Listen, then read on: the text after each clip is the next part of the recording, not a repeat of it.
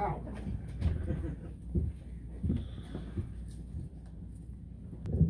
want to take the mask off. Some of you have never seen my chin before. It's all right, though. It's not that special. I covered up the chin acne for this, so you're welcome. You're welcome. I thought about bringing my own Clorox wipe. I actually did. It's right here. Because I used to be a Girl Scout, and what I remember about Girl Scouts is that we always leave a place slightly less infected with a life-threatening virus than we found it. I think that's what it was. I think that's what it was, though. But yeah, it's great to see everyone found pants, which is cool. I thought it was crazy to get dressed today because I was like, people are gonna look at me and see me. Like, it matters what's going on up top and down here. All right. So I went with the skirt because that was basically like no pants. But I put makeup on too. This is the first lipstick my mouth has seen in forever. And by the time I was done getting dressed, I was really feeling myself. And I realized I'm a goldfish. Come on. The snack that smiles back. Yeah, someone got it. Someone likes it.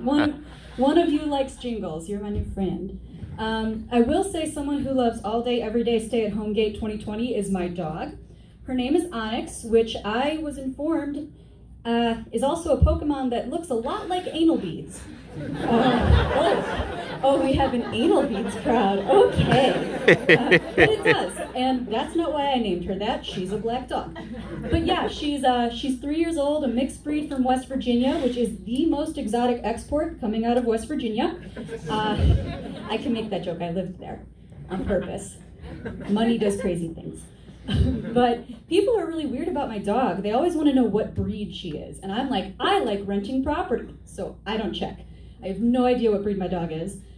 And people say weird things. I was in a Petco with her once, and this woman with her 2 weird kids, and trust me, once you hear how crazy this lady is, you'll be like, yeah, the kids only have a matter of time. It's like a ticking time bomb with them. But her daughter goes, that looks like my dog. And the mom goes, oh, it does. What breed is she? I'm like, black and floppy. I don't know. I have no idea what breed my dog is. And she goes, what? You haven't done a doggy DNA test? And I go, what? And she goes, we did one for our Chauncey, or whatever the fuck this crazy lady named her dog. I said, Chauncey.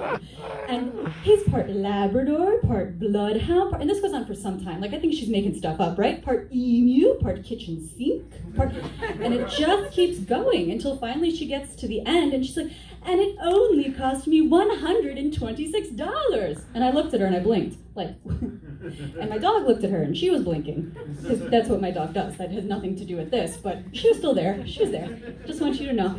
And I had to bite my tongue because what I wanted to say was, wow, that's crazy. I have a black floppy dog and $126. Like, pretend for a moment, if you will, I have $126 to spend at all. Right? No.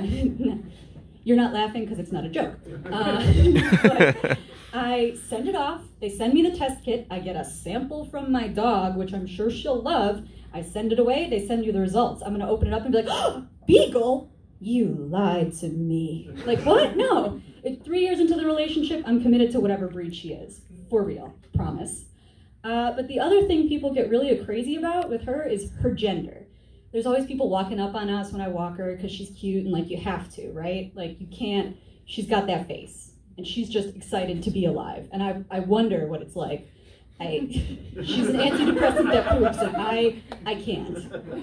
But people walk up on us and they're like, he or she, he or she, he or she. And my dog thinks her name is fucking Hershey. Because these people walk up and they want to know he or she, like it matters.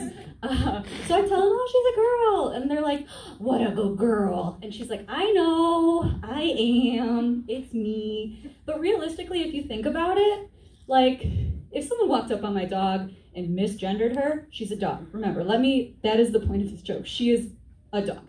And they go, oh, such a good boy. My dog's gonna be like, yep, that's me. I'm the best boy. Like, she doesn't care. She's a dog. And it just messes me up a lot because our priorities are skewed. They're just wrong. And if you want to know why, it's because people are worried about misgendering my dog, and we can't even get old straight white Republicans not to misgender people. Thank you guys so much. It's been great.